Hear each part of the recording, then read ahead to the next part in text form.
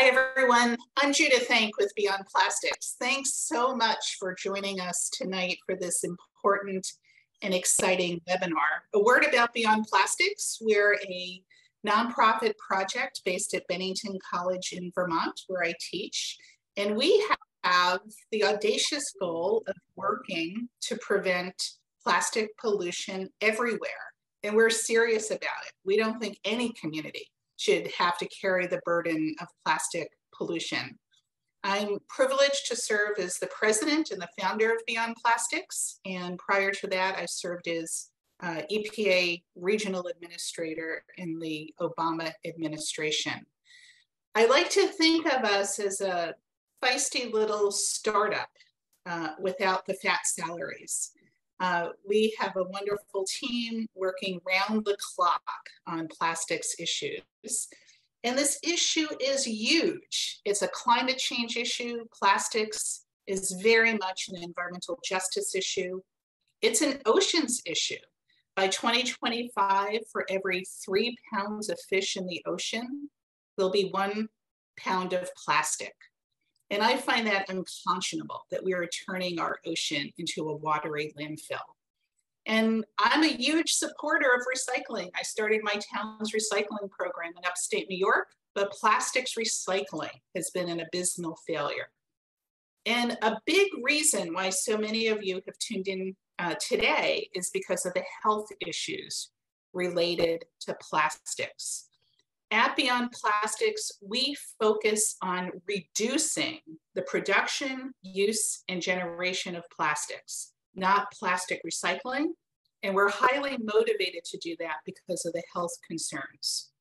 We're working in state legislatures around the country to reduce packaging and to also organize against the plastic industry's latest attempt to deal with this problem so ineffectively. They're promoting chemical recycling, which we call false recycling. So I'm going to hand the privilege of introducing Dr. Phil Landrigan over to my colleague, Dr. Megan Wolf, but I just want to say I am so grateful that Dr. Landrigan is with us this evening. I've known Dr. Landrigan for over 30 years. If you have not read his amazing National Academies of Science report called Pesticides in the Diet of Infants and Children, you should read it. It changed the law, the federal law on pesticides issues. I'm a New Yorker. I very much appreciate Dr. Landrigan's work protecting the health of 9/11 first responders. I can go on, but let me please turn the floor over to my amazing, talented colleague, Dr. Megan Wolf. Thank you so much, Judith. Well, welcome everybody. My name is Megan Wolf. I'm the policy director at Beyond Plastics, and I'm amazed and thrilled with the turnout tonight. I'm so glad to see so many of you here. And it's also my pleasure and privilege this evening to introduce Dr. Philip Landrigan, who's going to be speaking to us, as you know, on the human health effects of plastic. Now, Philip Landrigan is a pediatrician and an epidemiologist. He directs the Program for Global Public Health and the Common Good and the Global Observatory on Planetary Health at Boston College. His research examines health impacts of toxic environmental chemicals. But to introduce him that way is actually really to bury the lead. I first became aware of Dr. Landrigan's work almost the instant I set foot inside a school of public health. Seemingly since he graduated medical school, he's been almost everywhere we've needed him. For example, in the 1970s, his studies of lead at the CDC demonstrated that low-level lead exposure reduces children's IQ, a finding that contributed to the EPA's 1975 decision to remove lead from paint and gasoline. That action reduced blood lead levels by 95% and increased the IQ of all American children born since 1980. In the 1990s, Dr. Landrigan's documentation of children's exquisite sensitivity to pesticides contributed to the enactment of the Food Quality Protection Act of 1996, which is the only federal environmental law in the United States that contains explicit provisions to protect children's health. In that same decade, he helped to establish the EPA's Office of Children's Health Protection. From 1985 to 2018, he was a member of the faculty of the Econ School of Medicine at Mount Sinai, where he served as chairman of the Department of Preventative Medicine, professor of pediatrics, and dean for global health. In a more recent role, he co-chaired the Lancet Commission on Pollution and Health, which reported in 2018 that pollution causes 9 million deaths annually, and that pollution is preventable. It's feasible and cost-effective to do so, and it saves lives. Since 2019, he's led the Monaco Commission on Human Health and Ocean Pollution, which is how I've come to know him and why Judith and I prevailed on him to speak to us tonight. Dr. Landrigan has a nose for toxins, and his attention to the chemical additives associated with plastics has helped to bring focus to what is proving to be a very significant issue. But I don't need to say much more. Dr. Landrigan is one of the clearest and most knowledgeable presenters on the health impacts of plastic, and we're lucky to have him here tonight. So I'll let him tell it. Megan, Judith, thank you very much. Thanks to all 483 of you who are here this evening. It's a privilege to talk with you. So I'm going to talk about plastics' impacts on human health, and I'm going to use my slides. So let me just do the mechanics here, and we'll get going.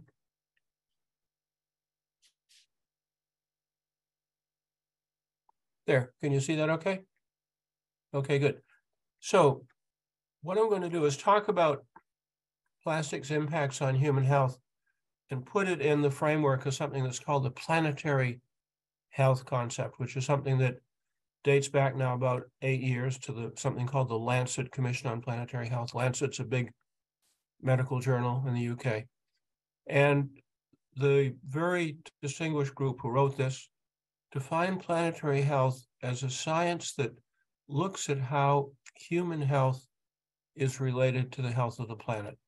Or to put it another way, it's a branch of medical science, biological science, that looks at how the damage we do to the planet comes back to bite us. That's really what planetary health is all about. And here's a diagram that the Lancet people put together. So over there on the left is individual health. When you go to see your doctor, that's what you're dealing with for the most part, is your individual health. But planetary health, beyond the individual health, there's public health, the health of populations, global health, One Health, which is a concept that examines the relationship of us humans to all the other living creatures on the world, everything from mosquitoes to whales, how their health influences our health, which became very obvious and painfully present during COVID, disease that originated in bats. And then finally, planetary health is the broadest concept of all. It examines how the health of the whole planet, the air, the water, the ocean, the animals, the people around us, how do they affect human health? And it's only by understanding these complicated connections that we can really understand the full magnitude of what plastic is doing to us and to our planet. So here are here's a couple of concrete examples of how damage to the planet is damaging human health: climate change, biodiversity loss, diminishing fresh water, so on, many different dimensions of this, and degradation of the soil. And some people in Sweden at the Stockholm Environment Institute wanted to do a little better job of mapping out what planetary health is all about. And so what they did was they came up with what they call 9 domains. These are the domains shown around the circumference of the circle here: climate change and loss of the ozone layer and phosphorus pollution and so on. And it's a way of operationalizing the concept of planetary health. Just so it's actually a dashboard, so you can see where we are. So for example, with regard to biodiversity loss, which is over here at about 8 o'clock, we've already lost so many species that we're deep into the red zone on biodiversity loss. Nitrogen and phosphorus pollution, which mainly comes from fertilizers applied in agriculture, again, we're into the red zone. Climate change, we're getting there. We're not there yet. And then others, there's less information. So Johan Rockström, who's the man who invented this concept, said that planetary boundaries define the safe operating space for humanity. I'm a veteran of the United States Navy, and I've spent time with submarine people. I do not serve on submarines, but I served as a medical doctor to the subservice. And submarines need to have, think of a submarine as a small planet. It has to have enough water, enough air, enough food, the right temperature. And if any of those things go awry, the boat has to come to the surface. It cannot survive, or it goes to the bottom and everybody dies. And spaceship Earth, submarine Earth, is the same idea. We have these boundaries that define what temperature is good for us, what's too hot, what's too cold, what's just right, how much oxygen do we need, how much fresh water do we need, and so on. And that's what planetary boundaries are all about. So where does plastic fit in? Where does plastic fit into this concept? Well, first of all, we have to understand what plastic is. They're man-made chemical materials. And there's really two components. I'm going to show you a picture in a moment, just giving you a better sense of how this works. But basically, every plastic has a backbone. The reason plastic holds together and doesn't just pour out of the glass like water is that it has a backbone called a polymer, sometimes called a resin, which holds the whole thing together. Think of it as a skeleton. And then lots of other chemicals, which I've listed here, are added to that skeleton to convey particular properties like color or flexibility or the ability to resist heat and light. And a lot of those additives are very toxic. For the most part, they have not been properly tested for toxicity before they came to market.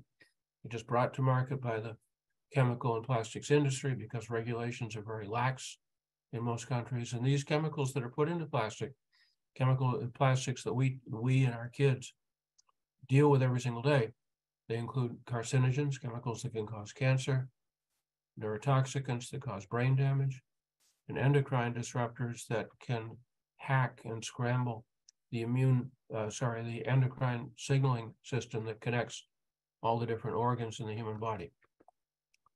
Another thing about plastic that I don't think everybody realizes, just don't think it through, is that almost all of the stuff, 98, 99% of it, is made from fossil carbon, from coal, from oil, from gas. And we'll talk in a few minutes about how oil and coal and gas get to be turned into plastics, but the important thing is that they all come from fossil carbon. So I like to talk about the chemical and plastics revolution, the notion that in my lifetime, I was born in 1942, and in my lifetime, hundreds of thousands of new chemicals and plastics have been released to the environment. It's just a fundamental sea change in the way humans relate to the planet and thus to planetary health. So here's a graph. This shows chemical production in the United States from 1947, right after World War II, when this all began, until 2007. And then this picks up the story and takes it forward to 2016. And you can see that over this 75-year period, plastic and chemical production have been going up. It's roughly about 3%, 3.5% per year, year after year after year, like compound interest. And right now we're just surrounded on every level by plastics and synthetic chemicals that our grandparents and our great-grandparents never encountered. This is new, uncharted territory for humanity's relationship with the planet on which we live. Now, the way it works, I mentioned that regulations in most countries are really very weak. Chemical companies do not need to test chemicals for safety or toxicity before they bring them to market.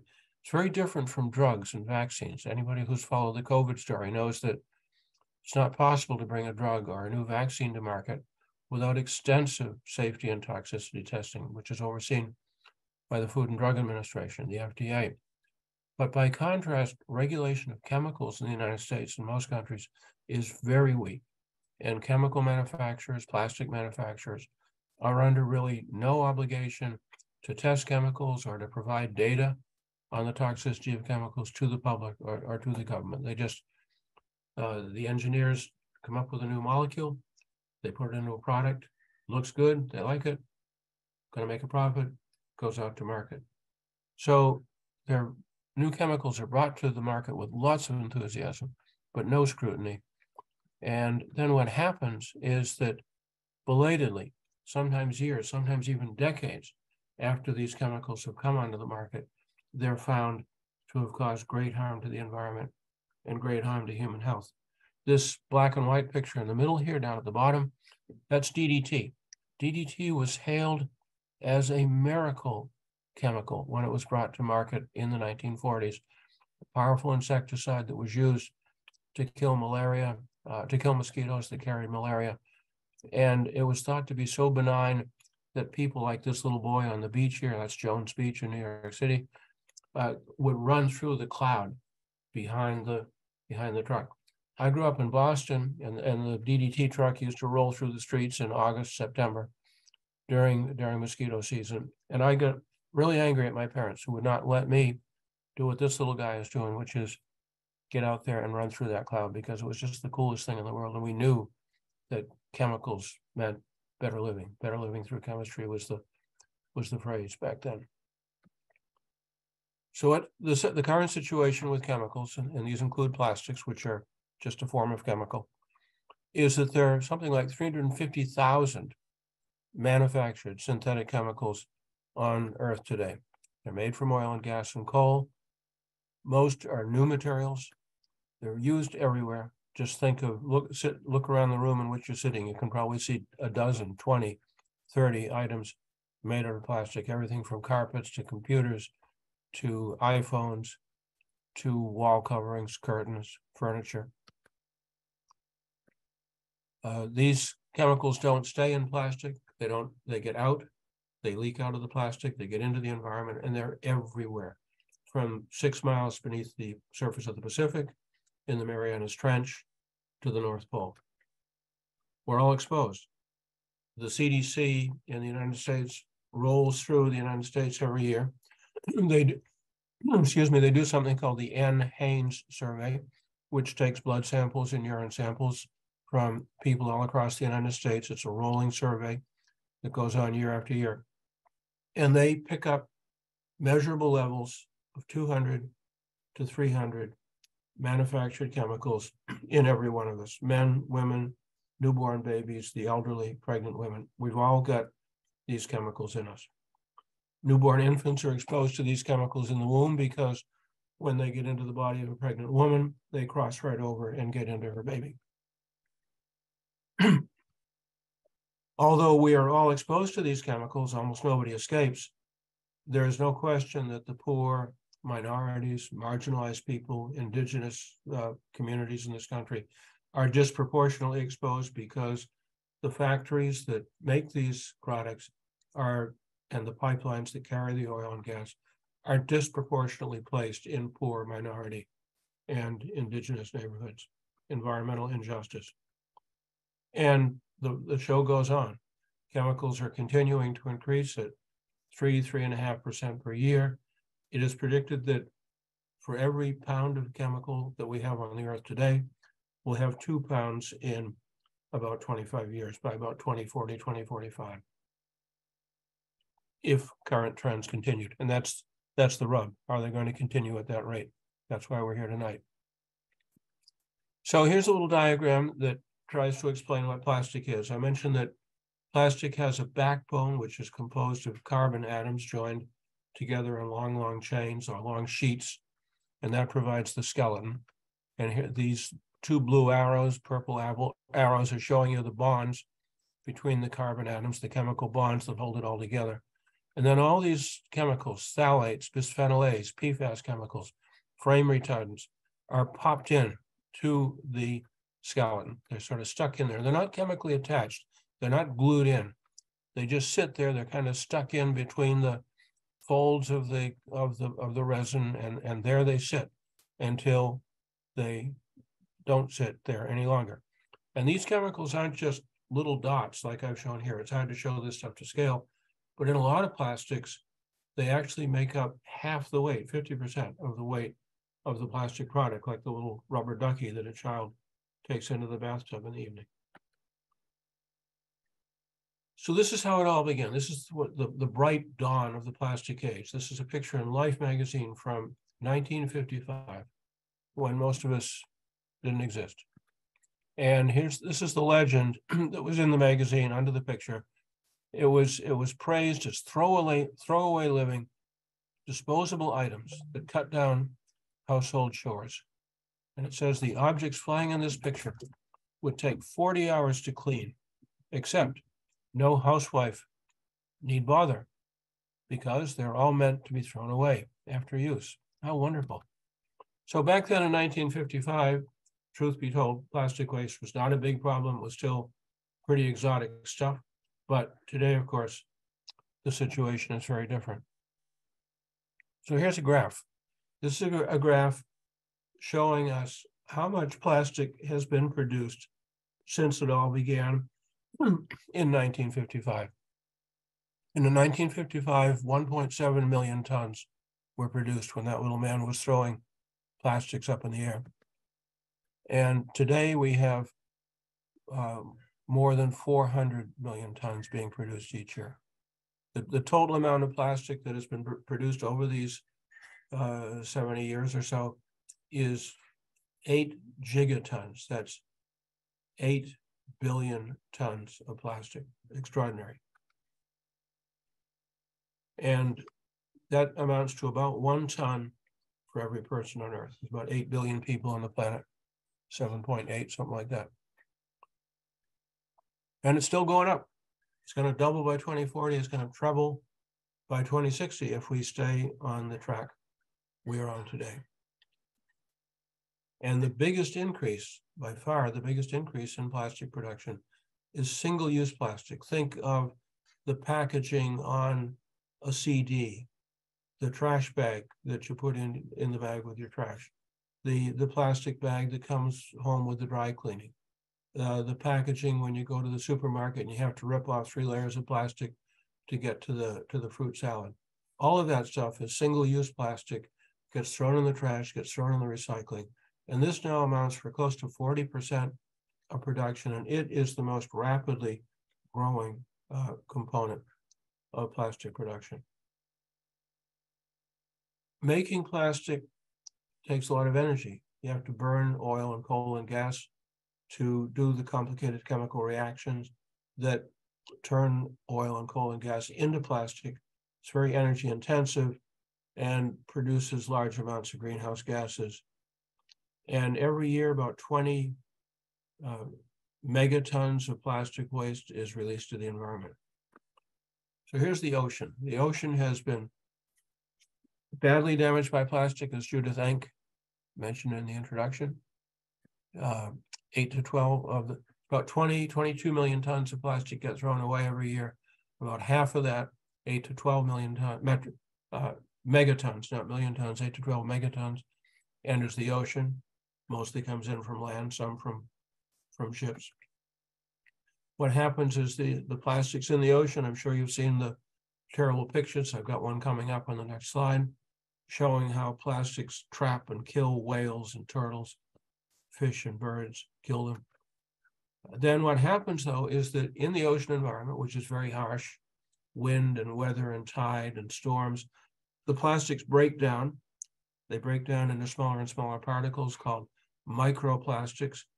And I like to think of these microplastics as little Trojan horses, because they contain all of the chemicals, all of those additives that were put into the plastic when the plastic was made. And they carry those additives around with them. And they contaminate the ocean, they fall to the floor of the sea, but they don't stay there. What happens is they get into the creatures in the sea. Creatures in the sea eat everything that's moving. They see a little plastic particle falling down through the water column, and a fish swims over and gobbles it up. And when we eat the fish or the oysters or the mussels or the lobsters that ingested those plastics get into us. And once the little particles are in a living body, whether it's a fish body or a human body, they leach out. They can slide out of the plastic, they can escape from the polymer, they get into your bloodstream, start moving around, enter the organs of your body, your child's body, and they can cause damage. So here's macroplastics, which means simply the big stuff that you can see. You can't see the microplastics except with a microscope. And this is what macroplastics do. This is an abandoned fish net floating in the sea, and it's trapped this sea turtle. So you might ask yourself, why are chemical and plastic pollution increasing so rapidly? I mean, this is extraordinarily rapid. This is faster than inflation, 3.5% per year. Why is it going up so fast? And it's not an accident. What's going on is that the fossil carbon industry is pivoting away from making fuels, and they're switching their energy and their investment into plastic. One of the things that we all have to understand is that this is what's called a vertically integrated industry. And what that means is that the same companies like Exxon, Gulf, Chevron, the same companies that pull oil and coal and gas out of the ground are also the same companies that produce petrochemicals and plastic. Vertical integration. They control the whole supply chain, so they have the ability to make this pivot, and they're switching away from making fuel to be burned for heating, for transportation, and they're putting their investment into plastics. Why are they doing this? Well, the first one driver is the global transition to green energy. I just read in the New York Times this morning that the production of electric cars is increasing at 3 times faster than was predicted even 2 years ago. The global transition to green energy is moving very rapidly, a lot faster than a lot of people thought it would, a lot faster than I thought it would. And all of a sudden, Exxon can't sell you gasoline anymore to put into your car because you've got an electric car. But they're sitting on all this gasoline, they're sitting on all this natural gas and coal. So they need to find a market for it. After all, money doesn't want to sleep. And so it's this pivot, which is the driver of this extraordinary increase in plastic production. And you have to understand that single-use plastics are right at the center of this strategy, because think of it this way, if you're the head of Exxon, the best way to make a buck on plastic is to take your oil, take your natural gas, put it into a piece of plastic that's going to be used just once, and then thrown into the trash or thrown into the recycling. That's like gold, because the customer is going to need another one tomorrow and another one the day after, and so on. It's an unending source of wealth to use these single-use throwaway plastics. Here's a little graphic showing how gas and oil production have increased in the United States over the last 15 years, since 2008. You can see that when it comes to oil, the U.S. has come up here where we were previously we were behind Russia and Saudi Arabia. Now we're coming up. But when it comes to gas, Saudi Arabia is way down, Russia's in the middle, and the United States is in first place. And when you put them together, the USA is the world's leader now. We're producing more gas and more oil than either Russia or Saudi Arabia. And that's been a boon for Exxon and Gulf and Chevron. But given that markets for fossil fuels are going down, they're asking themselves, where can we put all this oil? Where can we put this gas? And where they're putting it, of course, is into plastics. Here's the pipeline network that carries the gas and the oil across the country. You have epicenters of production down here on the Texas, Louisiana Gulf Coast, out here in the Permian Basin in West Texas, part of New Mexico, here in Oklahoma, and then up here in Appalachia in West Virginia, Western Pennsylvania. So those pipelines are not benign. No right-thinking person wants one in her backyard, because they catch fire, because they leak, and then kids get into the oil and the crud that they leak, and because compressor stations like this one in Quincy, Massachusetts, North Weymouth, Massachusetts, are often put right in the middle of neighborhoods. You can see the houses right behind here. By the way, this one is on the coast. If we have a good northeaster, the whole thing is going to be inundated. And environmental injustice surrounds pipelines and compressor stations at every step of the way. It's no accident that these facilities are put into poor, Black, brown, low income, and indigenous communities. Chevron and Gulf and Exxon put them there because they know they can get away with it. You're dealing with communities that have little or no political power. They can make noise, but they can't effectively resist, and they suffer the consequences. Now, another component of this network of facilities that's being built to turn oil and gas into plastic are these enormous industrial facilities called cracker plants. And this is a picture of one that's under construction right now. It's on the banks of the Ohio River. There's the river down there on the left side, outside Pittsburgh. And this enormous factory, I read that it entails a cost of $6 billion. This is basically an enormous chemical factory that's going to take oil and natural gas and turn it into the feedstocks, the ethane and ethylene dioxide that are required to produce plastic. And here's another one down in Texas. This is one that's already built. You can see the towers in the background, a place called Port Comfort. And you can see, like so many of these things, it's built in a poor neighborhood. This is not a wealthy suburb. It's where poor people live, and they've got this chemical factory, huge plant sprawling across here, right in their backyard. So there's a group of us, Judith Henk and Megan Wolf are part of a group of about 35 or 40 people from around the world who have formed something called the Minderoo Monaco Commission on Plastics and Human Health. And we're working to understand and enumerate the full impact that plastic has on human health across its life cycle, from production through use and on to disposal. And we've tracked, I won't go through this in detail, need about 6 hours to work it through, but suffice it to say that the processes here are very, very, very complicated, but they all begin with coal, oil, and gas, and they all end with taking the stuff, throwing it away, and having it end up in the ocean or on the land. And it's associated with disease and death at every stage of the life cycle. So workers, the coal miners, the oil field workers, the men and women who work in plastic plants are at risk of a whole range of cancers and neurological conditions that I listed here, not to speak of heart disease and lung disease.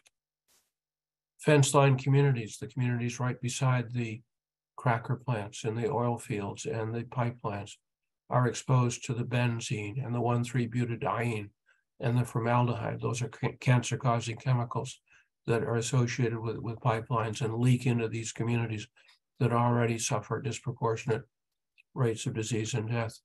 And then in the use phase, when you and I and every one of us use plastics, we're exposed to those chemical additives that sneak out of the plastics, get into us, get into our households, get into our children and grandchildren.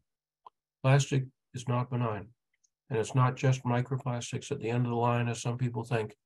It's disease, disability, and death across the whole life cycle of plastic. This is a bit of an eye test, but this is a list of just some, not all, but just some of the many chemicals that go into plastic. It's estimated that there are more than 10,000 different chemicals go into plastic. As I said earlier in this talk, very, very few of them have ever been tested for toxicity. They're ubiquitous in plastic, they're everywhere, and they get into us, and they cause disease. Infants in the womb and little babies are especially susceptible to plastics. I speak to this because I'm a pediatrician. A lot of my own research is going back to the work I did 50 years ago on lead, has looked at how children are exquisitely vulnerable to toxic chemicals, much more so than adults. And there's several reasons for that. We've studied this extensively, and we found that the fundamental issue, the fundamental difference between adults and children is not size, but it's rather the fact that babies are growing and developing at an extraordinary rate. And these processes are not random, they're tightly scripted, they're very carefully choreographed. Millions of operations have to take place in the proper sequence, one after another after another.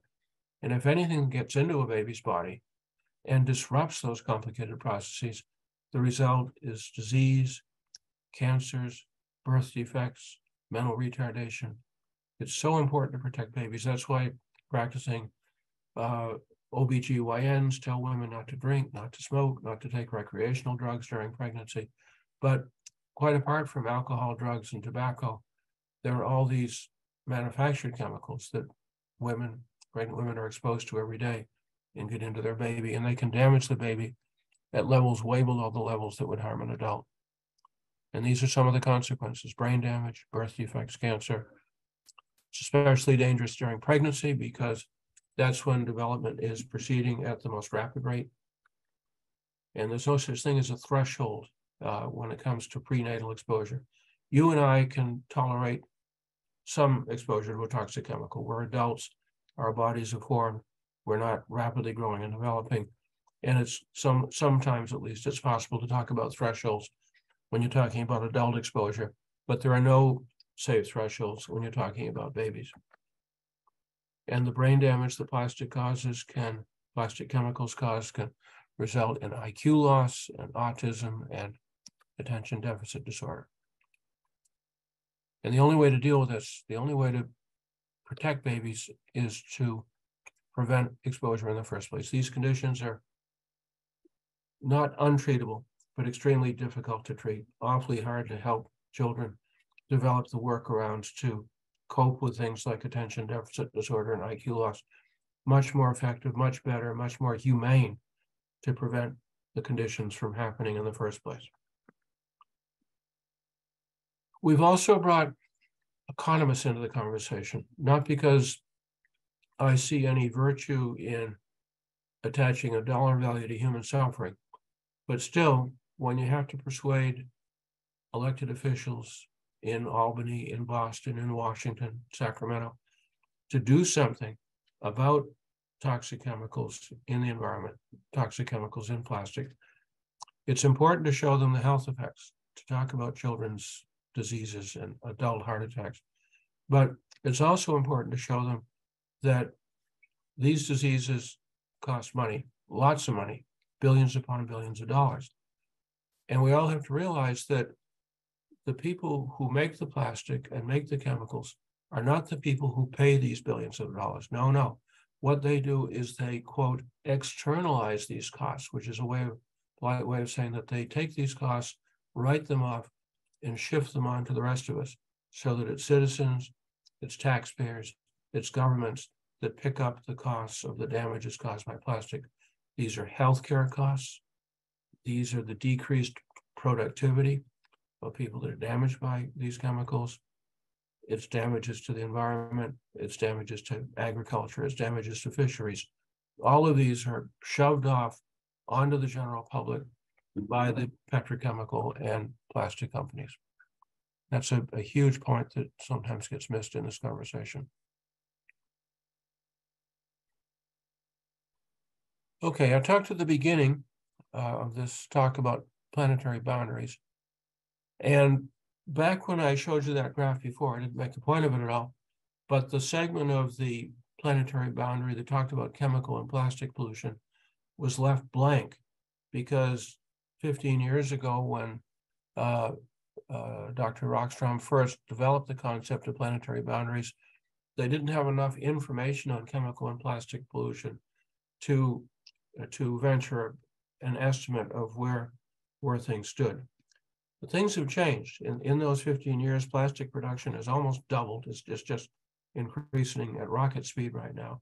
And measurements, we have much better measurements on how much is in the environment. And the people in Sweden who keep track of these things have come to the conclusion that chemical and plastic pollution are approaching a tipping point, just like climate change, just like biodiversity loss. They're reaching a tipping point where the continuing unchecked accumulation of plastics and chemicals in the Earth's environment could irreversibly damage the planet's support systems and threaten the very survival of more modern civilizations. So here's that same picture I showed you before. There's climate change at the top, there's biodiversity loss. And here's the new one. This is chemical and plastic pollution, which now is so severe that the people that study these things believe it's threatening planetary support systems.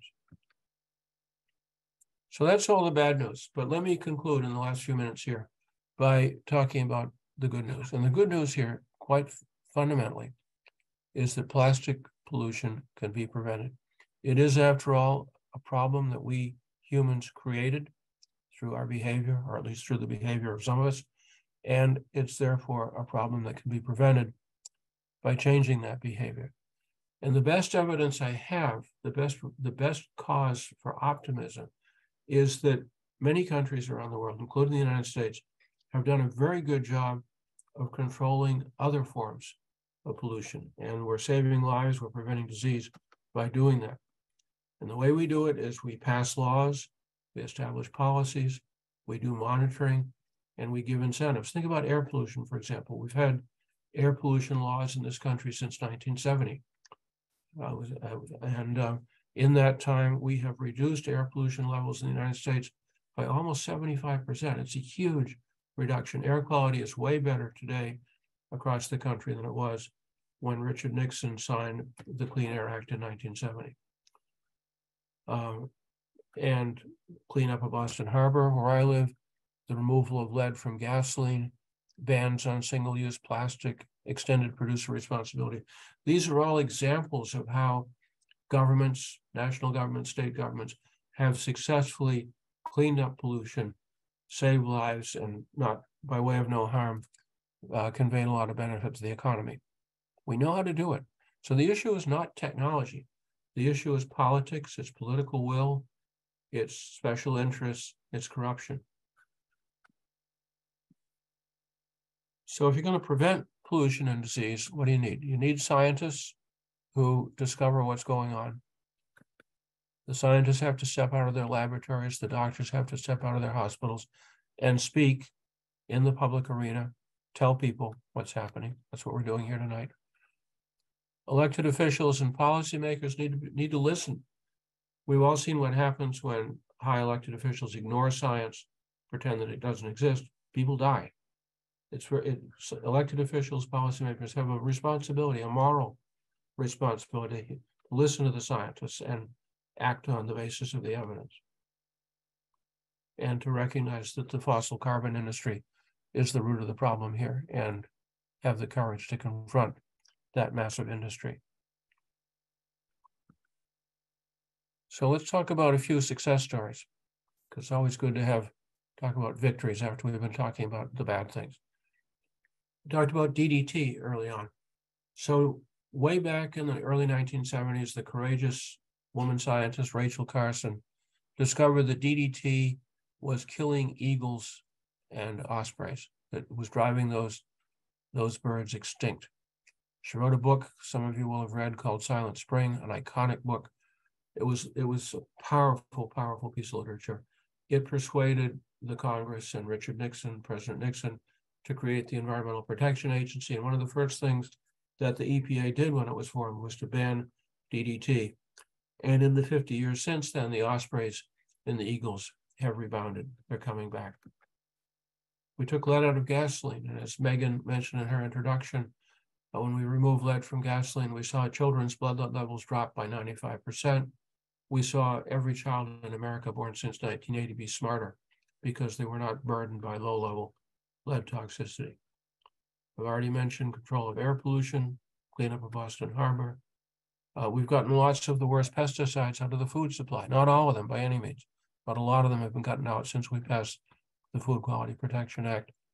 And we're not all dying of melanoma caused by solar ultraviolet radiation because the nations of the world got together through the Montreal Protocol and stopped the manufacture of the chemicals called chlorofluorocarbons that were destroying the high-level stratospheric ozone layer that protects the Earth against ultraviolet.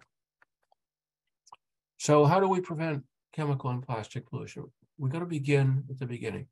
We need to fundamentally restructure the policy that allows chemicals to come onto the market without any testing.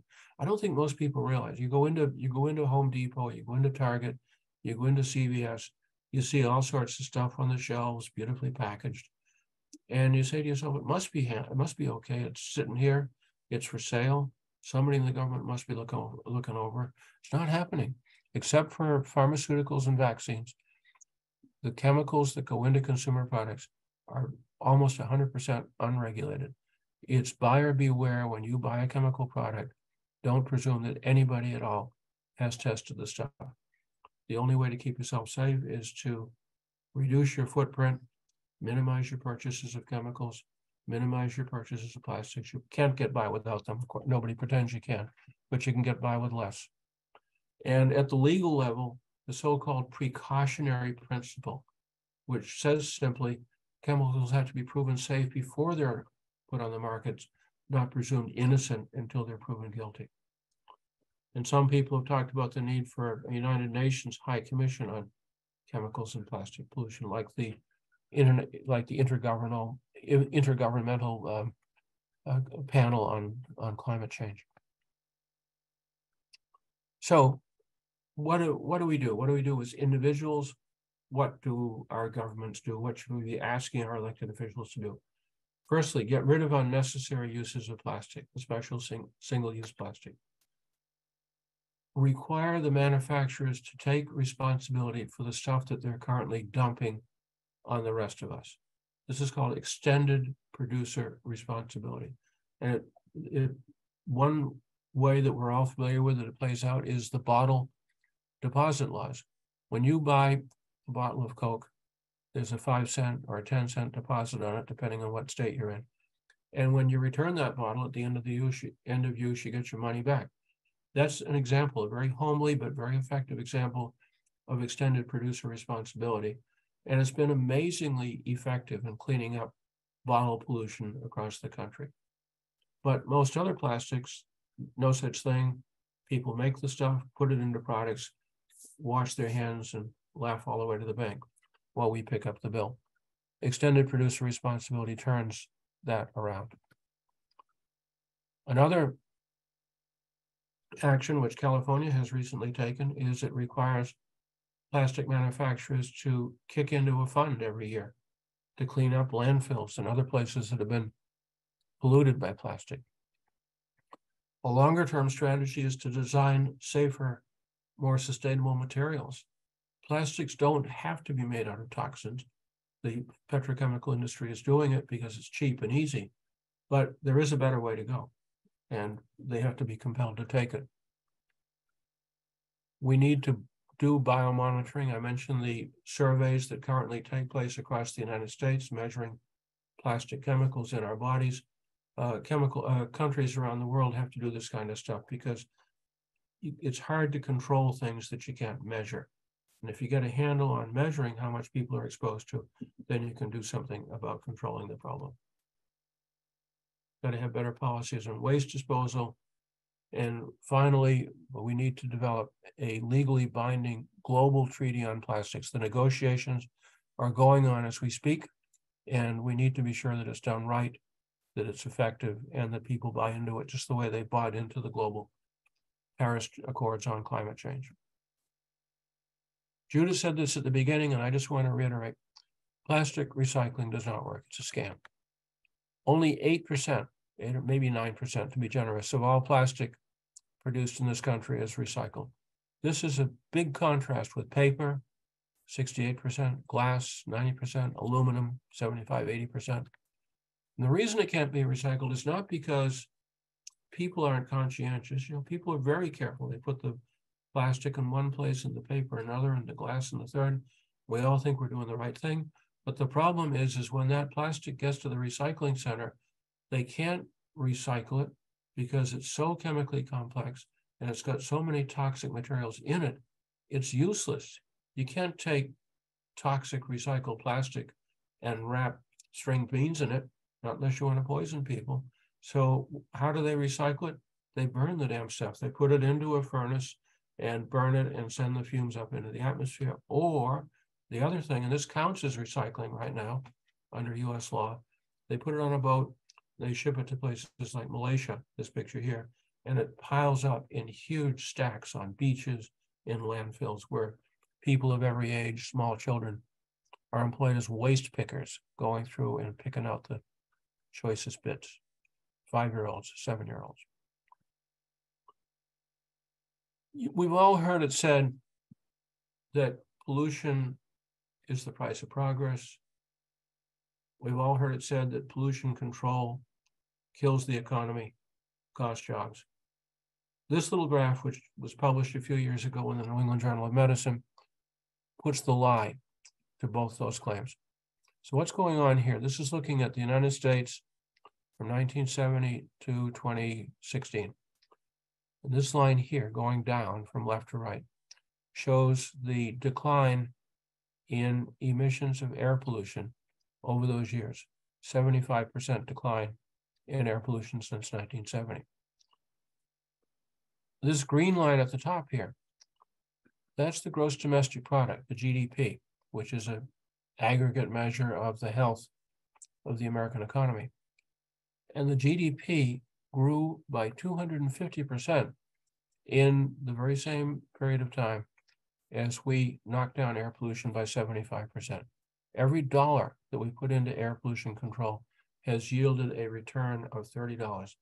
That's a very, very good investment. The petrochemical industry doesn't want you to know that, but it's the truth. Another piece of good news is that the cost of producing electricity from the sun and from the wind has plummeted in just a decade. Every country in the world, the USA, China, India, the price to producing electricity from the sun is way down in the bottom end of the range of costs that it takes to produce electricity from coal, gas, and oil. Basically, in most parts of the United States, it's cheaper today to produce electricity from wind and sunshine than from oil or gas. The fossil fuel industry is fighting that. They're building out the pipeline network frantically to try to lock people in because they know how this is coming, how this is shaping up. But this is the reality. I'll stop there, and as time permits, I'm open for questions. Thank you so much, Dr. Landrigan. That was tremendous. I wish we had time for questions, but we've actually almost reached the end of the hour. What I do want to say to the audience is that we can field your questions at Beyond Plastics, and we want to. This has been an amazing lecture. The growing research on the health impacts of plastics is one of the reasons why we at Beyond Plastics are so focused on ending plastic pollution. We have to reduce the production of unnecessary plastics. We have to address the toxic exposures that come from the unregulated chemical additives in plastics. Audience, you're not done yet because we want you to get involved and we want you to ask your questions to us. If we can't answer them directly, we can get the answers from people like Dr. Landrigan. For information on how to combat plastic pollution, please have a look at our website, which is www.beyondplastics.org.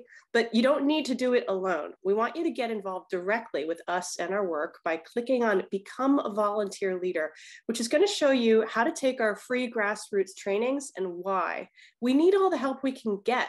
To grow the grassroots movement, we're rolling out a national network of local groups who are ready to take this on, and we want you to be a part of it. Your time and your voice are the most important tools for making change happen.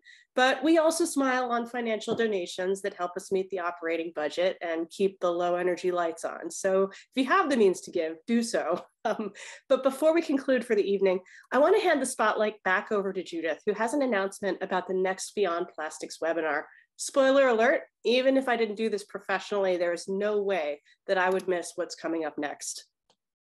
Thanks, Megan. So we do quarterly webinars on hot topics that we think you're interested in.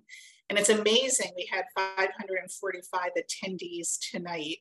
And it reminds me of that great saying, when the people lead, the leaders will follow. And that's how we're going to prevail on this issue. So take out a pen and paper. Our next webinar for you will be a little different. I will have the honor of interviewing Bill McKibben, who is a remarkable climate change advocate and writer, the founder of 350.org. along with Elizabeth Colbert, who is a writer for The New Yorker, who's written the book, The Sixth Extinction, that you should read, and many other books. Both Bill McKibben and Elizabeth Colbert are amazing thinkers and writers. Andrew, my colleague, just dropped into the chat the registration information, and we'll also send it to you. So this next webinar, which is an interview, will be on April 13th at 7 p.m. Eastern. And I just want to say we're entering the Martin Luther King holiday weekend. The Dr. King's commemoration is this Monday. And I know that this is an overwhelming issue, especially the environmental justice connections. Dr. Landrigan spoke so eloquently about how we need to focus on production, use, and disposal, because it's low-income communities and communities of color that are most hurt by all of those things. So I just want to leave you with the MLK quote: "The arc of the moral universe is long, but it bends towards justice." Thank you, Dr. Landrigan, for this stellar presentation. And we're so grateful that you are our partner in doing this work. We will prevail over time. And we thank you all for tuning in today. See you on April 13th, if not sooner. Good night.